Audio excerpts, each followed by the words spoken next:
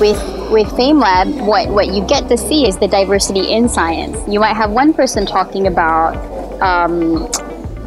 artificial intelligence, and the next person comes and talks about conservation, and you get to see different flavors of science as well. And I think that also lets people appreciate just how it's really anything that's curiosity driven, you know, curiosity driven and evidence backed. What I've been really happy about since FameLab is that the people at British Council has been really accessible and really engaged in trying to maintain the relationship, not with just myself, but with other FameLab alumni.